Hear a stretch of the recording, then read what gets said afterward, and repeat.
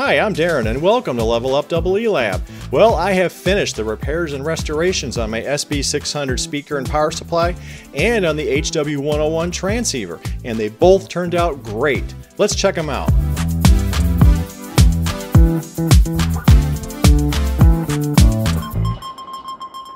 If you've been keeping up with this series, you'll definitely remember the starting condition of these case halves. The paint was in terrible shape and was flaking off in large areas. It definitely needed to be removed down to bare aluminum, and I had two chemical paint strippers in mind, one of which was more user-friendly than the other. Here's the two chemicals that I tried for removing the paint from this HW-101, and did not get into any particular brand here. I'm not plugging or recommending either one of these. I'm just telling you the facts of what worked for me. And the short story is they both work. The one on the right, I applied to the zone right here, and it took it down to bare metal after about 24 hours, covered in plastic. The one on the left did the same thing in a test area here and here. The smaller area I did not cover with plastic because it said that you don't really need to because it doesn't evaporate as fast. The one on the left, I would say, is the least scary without getting into, the actual chemicals and the hazards that are there, because some of them are quite risky depending on what chemicals are in there. So that one I'd say is the least scary. The one on the right I'd say is medium. It's got some protection that is required when you're applying it, but it's not as scary as some of the other ones that have been out there. And again, I'm not going to get into the chemistry. You can study that for yourself and make your own judgment about what level of aggressiveness and associated hazard you would need. But the good thing is it seems to work. I should say the least scary one seems to work fine. So that's what I'll be trying. And then lastly, there are two layers of paint on here. I may not come through in the camera, but I'll try to do a zoom in shot and show you on the areas where I did remove it. There's definitely two shades of green there. So somebody has repainted this in the past. And the part of the case on the left, even though it looks like I went at it with the stripper, I did not. That's just the shape that it's in. The paint is coming off already. It's just flaking off. So hopefully I won't have a hard time getting these down to completely bare metal and get them ready for primer. Okay, with that decision made, it's time to get busy with it. The stripper has the consistency of mayonnaise, so it is really easy to apply exactly where you want it, and it does stay in place. And it does indeed have a pleasant citrus smell. Still, I'm doing this step with all the windows open. Now, even though it says it does not need to be wrapped in plastic, I'm doing it anyway because the air is very dry this time of year, and I want to give the stripper the maximum chance to work. I let it set for 24 hours. On the spot test that I did, it removed all the paint after setting for that long. And it did just as well on the full-size piece. Look at how well it softened the paint. A lot of it is stuck to the plastic. I'm using a plastic scraper instead of a metal one so I don't scratch the aluminum. And look, even a blunt tool like this is taking almost all the paint residue off. The chemicals in the stripper also reawoke the smoke stench in the paint, and man, this doesn't smell like citrus anymore. But the upside is, the bare aluminum certainly won't retain that odor, so it'll be gone forever from these parts. There are some areas of the original color coat that may look like they haven't been touched, but in reality, all the paint, including this lower layer, has been softened. That layer is very sticky and not coming off easily with the scraper. So after shooting this, I took it over to the utility tub, and I was able to easily remove the remaining residue with a mild Scotch-Brite pad and some warm water. Here's what it looked like afterward. Nice! The paint is almost entirely gone. There are some small areas that the stripper didn't completely remove, but overall it did a fantastic job. I tried using a razor blade to scrape those areas, but that was a bad idea. The razor started digging into the aluminum. So I decided to do a second application, and that removed it. And no, I did not strip the inside of the case. That just wasn't worth the effort. Alright, time to repeat the process for the top half of the case. I follow the same steps, apply the goo, wrap it in plastic, and let it set for a day. Most of the paint came off, but there were some larger areas than on the lower case half that didn't budge. But no worries, they budged after our second application. Now there were some really small areas on the vents that still remained, but a bit of sanding took care of them. I thought about sanding the entire surfaces of all the parts before applying the primer, but I didn't do it, and my thought process was Heathkit didn't do it back in the day, and their factory paints generally hold up well over the decades. What I did do is use a self-etching primer as my base coat after I wiped the surfaces down with acetone to remove any surface oils. Now, these self-etching primers contain a mild acid which helps break through surface oxides and are specifically recommended to be used with aluminum. Now, even though I'm showing all one particular brand of paint here, I'm not plugging or recommending a particular brand. This is just what I happen to choose for this project. After a few light coats of the primer, I applied one coat of this texture paint. Now, that step made me the most nervous because I wasn't sure how it would turn out. And as it turns out, this stuff is very hard to control. I had a couple spots where it built up thicker than I wanted, and it goes fast. This single can was barely enough for 3 pieces I needed to paint. Next comes the color coats. The specific shade of green that I chose is called moss green, and I bought it in a satin finish. Now, I thought that color went well with the other colors on the front panel and with the knob colors. And then lastly, I put on 3 top coats of a matte clear coat. Now, this finish is probably not absolutely necessary since the paint already has the right sheen, but I'm thinking the clear coat at a minimum will add a little more wear resistance and some protection. I did not shoot any footage of the painting steps. It's just too much work to set up a camera in an area where you're doing spray painting. And let's face it, it's kind of boring anyway, and there's plenty of videos on YouTube showing folks painting stuff. So let's just cut to the finish and take a look at how they turned out. And here's how the top and bottom cases turned out.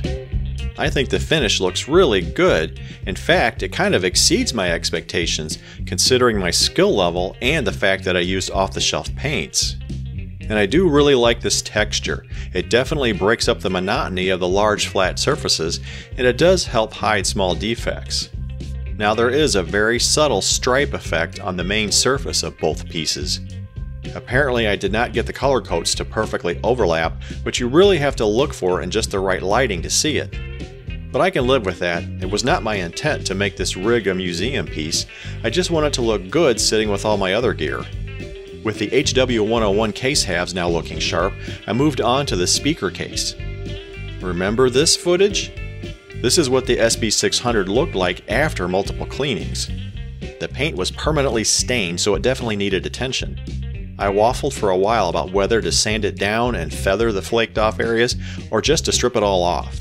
In the end, I decided to remove it, mostly because I noticed I could get more areas of paint to chip off pretty easily. So on with the stripper.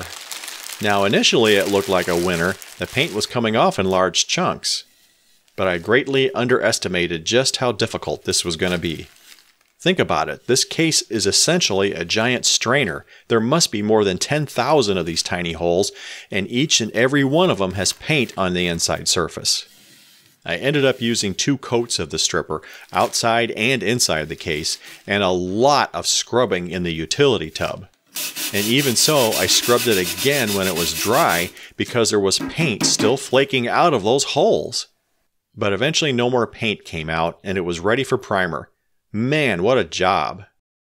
So here's what it looks like after all the painting steps. Now for sure, this is definitely not a match to the original color. The factory Heathkit green on the SB600 and other items from that era was much lighter, almost a mint green. I chose to paint it the same color because this guy is the companion for the HW-101. It can't work without it. And since they'll likely be sitting right next to each other in my shack, it's good to have them match each other. Oop, can't forget about the speaker grill. For some odd reason, it had a black stripe down the center. I could not find any pictures online that showed a factory unit with that stripe, so I'm assuming it was repainted that way. Well, whether the paint was factory original or not, the stripper didn't care. It took it right off. The grill looks like it's made from zinc-plated steel. It's definitely not aluminum. But nonetheless, I followed the same paint steps, minus the texture, and I used a satin sheen black paint instead of green. And it also turned out great. I even wire brushed the heads of the 4 speaker mounting screws and gave them a blast of the same primer and black paint. At this point, I'm sure some of you are thinking, why didn't he just repaint these in the original Heathkit colors? Well, here's why. Between them both, there could be up to 3 different shades of green to consider.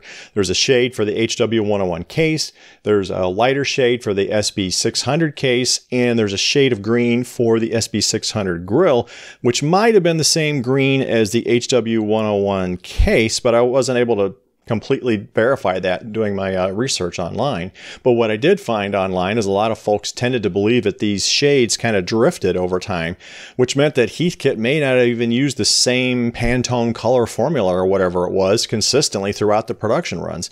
But let's just assume that there were 3 different shades of green to deal with here. The big issue, of course, is there are no off-the-shelf paint colors that match any of those Heathkit greens. Now, it is possible to get custom colors blended, of course, and my research did turn up a few folks who claim to have found some color combos that matched pretty closely to some of those Heathkit greens. So at least it seemed feasible that you could get custom paint blended to match the historical colors. Once you have the colors established, the next problem to solve is, of course, applying them. Now, you can get some outfits to custom blend small batches and put them in spray cans for you, but obviously the most common route is to buy pints or quarts and use a conventional air sprayer and apply it that way. I don't have that equipment. I have no plans to ever buy that equipment, which means if I was not going to go the spray can route, I'd have to find somebody to do the painting for me. So the real issue I'm tap dancing around here is basically cost. The best pricing I could see online for getting custom color spray cans was about 50 bucks a piece. So let's say it's $150 for 3 different colors. That's just not worth it to me. Now, if these two had some real sentimental value or historical value and they really needed a factory style color restoration, then maybe. But in my case, not going to spend that kind of money on this. I'd rather spend the money on something else. One last item before I can start reassembly. This wooden speaker support. It is really decrepit. I mean, it's just crumbling to pieces. Ideally, I'd use a piece of 3/4 MDF, but I didn't have any and I was not in the mood to drop 20 bucks on a small section at the hardware store. What I did have though is this scrap piece of 3/4 inch plywood, so I used it instead. Fabbing a new one is easy enough. I just used the old one as a template to trace the outline onto the plywood, then cut it out with the saber saw. Here's the cut piece. It fits right into the case. And here it is after a coat of black latex paint. Easy peasy plywood squeezy, or something like that. The stock attachment is dubious. There's only these 2 little tabs at the top of the opening to receive mounting screws. That leaves the bottom flopping around loose. So what I did was use slightly longer screws on the mounting feet that thread into the plywood. Now it's securely locked in place. Yeah, the mounting feet are tan. They were missing when I got the unit, so I had to buy new ones, and that's all they had at the hardware store. The next little headache is the speaker cloth. This is the original. I did wash it out though to get rid of the smoke residue. It does not want to stay in place during assembly. But no problem, I used a few dabs of Mod Podge to tack it in place, and after that dried, it wasn't moving around anymore. After that comes the speaker grill. It's actually a bit too big, and it did scratch off the paint in a few areas, so I had to touch those up. Next comes the Heathkit badge. Hey, put it on right side up, dummy. It's held on with a pair of clips. Next, the speaker goes in, and it fastens to the wooden speaker support using 4 bolts, the ones that I painted earlier. After that comes the beefy power supply. There's 4 bolts that secure it to the case. And after that, I attach the 2 back feet and it is done. I'm happy with how it turned out. In fact, the only thing that I could point out that is a bit disappointing is, on the left side of the case there is some blotchiness where I didn't get the paint uniformly into all of the holes. But that's only visible at a precise lighting angle, and you can't see it from the front. Before I can put the case halves back on the 101, these annoying Tinnerman clips need to be reinstalled on the bottom case. They sure do a nice job of scratching off the paint. After that, the chassis gets sandwiched between the top and bottom case, and there's over a dozen machine screws and sheet metal screws to install to lock it all together. Can't forget the feet. These 4 are the original black ones that came with the unit when I bought it, and that's it. It's all back together. Gotta give it the customary ride on the turntable. I'm really happy with this project. For sure, I did catch some good luck with this bad boy. Considering the shape it was in when I bought it, it could have had a host of other problems that might have been fatal. And just as a refresher, here's what it looked like riding the same turntable shortly after I got it home. Yuck! I was hoping that I'd found a diamond in the rough, and if you recall, I budgeted around $200 for the repairs and restorations. Tallying up what I spent, I did come in a bit over at around $240 to cover both, but no complaints. I'm happy with the money and the time that I've spent on rescuing this rig. Now, this would all be for naught if it couldn't make contacts. So before I close, I gotta show a little footage of the first QSO that I made with it. And more great luck. After only 30 seconds of calling CQ on 40 meters, I got a reply from a fellow ham who also has an HW-101 in his collection. I did make a rookie mistake, and I initially had the mic gain set too high, but after some back and forth guidance, I got it dialed in. Let's listen in now to that QSO. The way you have it set right now, so yeah, if you keep your mic gain around 1 o'clock, I think that sounds real normal right there. Okay, fantastic. Thanks very much. This is KA9NNR 73s. Yeah, is that November radio, right? Roger, Roger. Kilo Alpha 9, November radio. All right, well, sounds good. I'll look you up on QRZ. Yeah, I got some pictures of my HW-101 on my QRZ page too. So, all right, well, sounds good. What's the name there? Name here is Darren. Go ahead. Okay, Darren, very good. Yeah, my name is Ken. 73, and good luck with the old Heathkit. Thanks very much, Ken, and happy holidays. So that's it for these two. I'm very happy to add them to my ever-growing collection of ham radio gear. I'm looking forward to using these on the air more and more, especially in some boat anchor contests that come up every now and then during the year, or maybe just one weekend when I want to get them out and just have some old-time fun. As always, thanks very much for watching this series. I do hope you enjoyed it and enjoyed me attempting to save these items from a landfill and not being used anymore. So until next time, bye for now.